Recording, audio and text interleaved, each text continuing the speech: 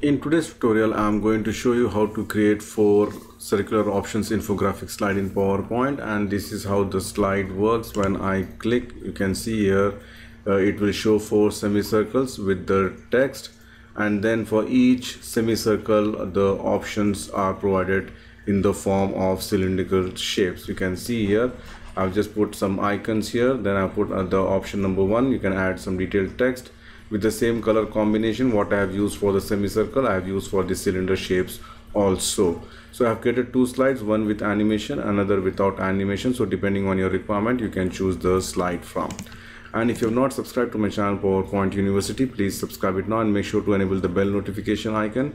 You can join my Telegram group with the help of this link, and if you like to contribute to my channel, you can do it through PayPal or Patreon. The link is provided in the video description section. So let's start the tutorial. Add a new slide, and I'm going to add 4 oval shapes. For that, go to Insert, Shapes, and from the basic shapes I'm going to select the oval shape. Draw the oval shape by holding the Shift key.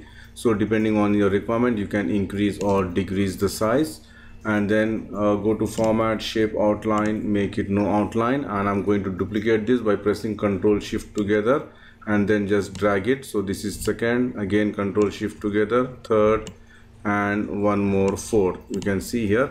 Now I'm going to give some 3D look for this. So I'm going to select all of these, right mouse click, go to Format, Objects, and go to the Effects, 3D Rotation. From the presets, I'm going to select this one under Perspective. This one you can see here, which is Perspective below.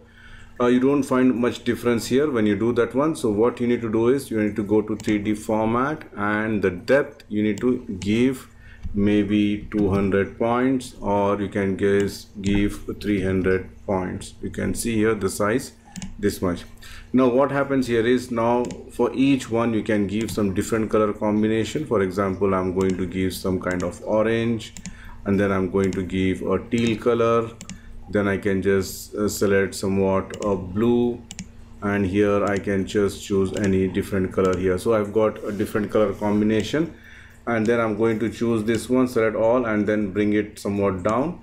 Now I'm going to change the perspective of this one. So first of all, I'm going to choose this only one. Then you can just go to the Effects, scroll it down. You can see here the X rotation. What happens when I click this one, it is moving here. If I just move this one, it will move this one. So I want it should come this one, and this one also a little bit here, this one a little bit this side. You can see here like this. I can just play with this. All right, you can see here something like this. So now I need to just give some gap here, just give some gap.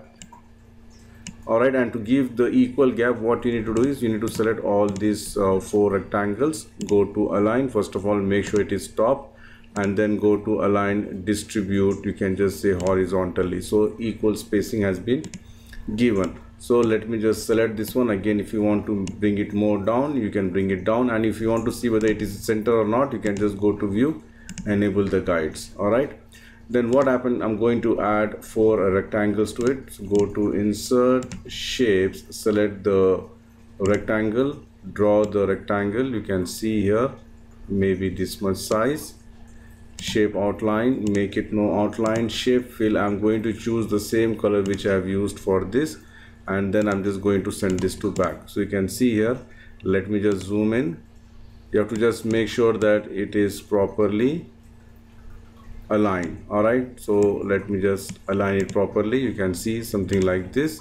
So now I'm just going to duplicate this, press Ctrl D to duplicate, add it for the remaining oval shape one by one. You can see here, let me just do that one, and then select all these 3, go to Format, and send this to back, and then again make sure that it is properly aligned. Okay, and then I'm going to give the same color which I have used. This is teal color, this is blue color. Sorry, this one actually I have to give this as a teal color, and this has to be blue color, and this should be kind of a red color. All right, Now we have done this part. Now the next part, what we need to do is we need to add the semicircles here. Now how to draw a semicircle, and then just remove this placeholder columns, go to insert shapes. I'm going to select the oval shape, draw the oval shape by holding the shift key. Alright, so depending on your requirement you can increase or decrease the size. Again, make sure that it is aligned center, align middle, shape outline, make it no outline, and go to insert shapes, select the rectangle, draw the rectangle covering the top portion only. So I'm going to select the bottom one, hold the shift key, select this rectangle, merge shape. I'm going to make it subtract. Alright, now copy this, Ctrl C, bring it here, Ctrl V, and I'm going to place it exactly in the center. Make sure it is in the center. You can see here. For the time being, I'm just going to give some different color combination. Press Ctrl D to duplicate, and then I'm going to make one bigger one which should cover all. You can see here, and make sure that it is properly aligned in the center. And now for this I'm going to give this orange color and send this to back. Alright, now I'm going to select the other one, the same thing, press Ctrl D to duplicate. I'm going to give the teal color now, hold the shift key, reduce the size, put it in the center. You can see here, maybe I can increase the size a little bit, and depending on your requirement you can increase or decrease the size. You can see here one by one. Alright, press Ctrl D, then I'm going to choose the blue one. Again, hold the shift key, reduce the size, put it in the center, something like this. Make sure that it is properly aligned and it is center also. And then I'm going to add one more, which is the red color now, or if you want you can just change the color also, not a problem. So you can see here also I can just adjust it so that I can get the equal. Alright, you can see here, just you have to make sure that it is all aligned center. Okay, so now I'm going to select all these four by holding the shift key and then send this to back. Alright, so I've got this one. Now I'm going to select these four rectangles and send this to back. Alright, so you can see here the design is done. Now if you want to change the color, if you want to add text, anything you can do it. So now what I'm going to do, the next thing is I'm going to add some shadow effect here. Alright, so let me just increase the size here. It looks very small. I think this is okay. Now to add the shadow effect, I'm going to select this one, duplicate this, shape fill, I'm going to make it black, increase the transparency level here, go to the effects, soft adjust, increase the size. You can see here, and then I'm going to place it here. I can increase the size. You can see here something like this, and this should be sent to back, something like this. You can see here I can just reduce it from the corners also. Okay, so one, press Ctrl D to duplicate. Now this shadow for the red. Alright, again reduce it from the corners, from the left and the right, and send this to back. You have to do it, yeah, something like this. Can you see here? So likewise we can again duplicate this one. This is for the blue now. Again I'm going to reduce from the corners, again send to back one by one, and then this is for the teal color. Increase the height, you can see here, and again send this to back. Alright, and if you want to add some shadow effect for this also, you can add the shadow effect. So let me just go to view, remove the guides. Alright, so this is my design. Now it's time to add some icons, some text, some detailed text. So many things you can do with this particular design now. If you want, you can just reduce this one also. I'm just going to select this, and even this rectangles I'm going to select by holding the shift key, and I'm just bringing it down. Alright, so I've got some gap here.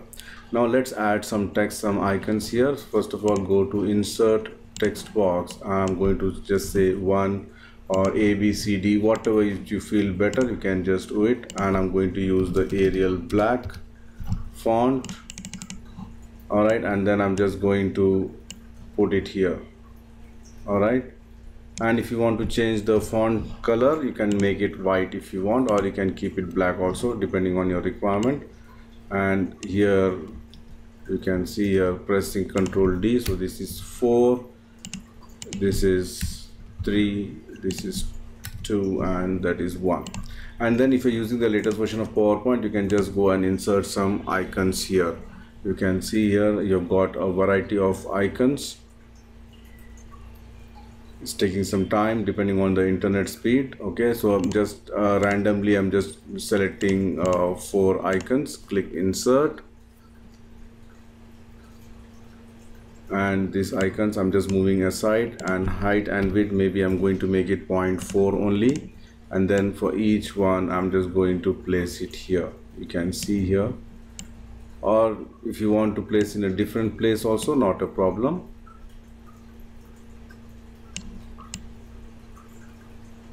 All right, so now the next thing is to add some detailed text. So go to insert text box, add detailed text here,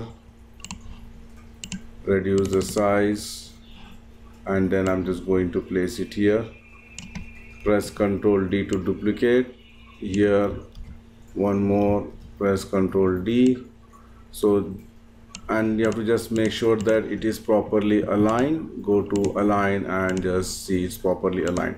And if you want to add some detailed text also, you can add it. You can just go to insert text box. For example, I can just say your title here, for example, and then I can just go to the format, text effects, transformation. I'm going to choose this one. You can see here arc down. So you can see the small orange point. I can just play with this and here. All right, and then I'm just going to place it here. So I can just increase the size, increase the width, change the font size, make it wide. So many things you can do with this one. All right, if you want to make it more like this. All right, so you can just duplicate and then you can just add it. And once you have done this one, you can just add some basic animation effect to it.